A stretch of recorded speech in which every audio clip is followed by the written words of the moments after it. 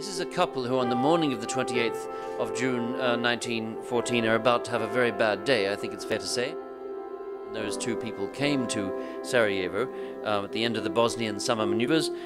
Europe was, of course, still at peace. Okay, now I just like this image because it conveys with such brutal simplicity the narrative of the events of that day.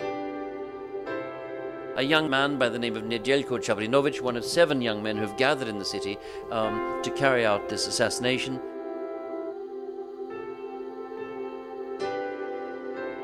So the question of how this war came about, it follows from all of this that this question possesses a certain intrinsic interest. And I don't want to disappoint you this evening, but I'm not the first person to have noticed that this is an interesting question.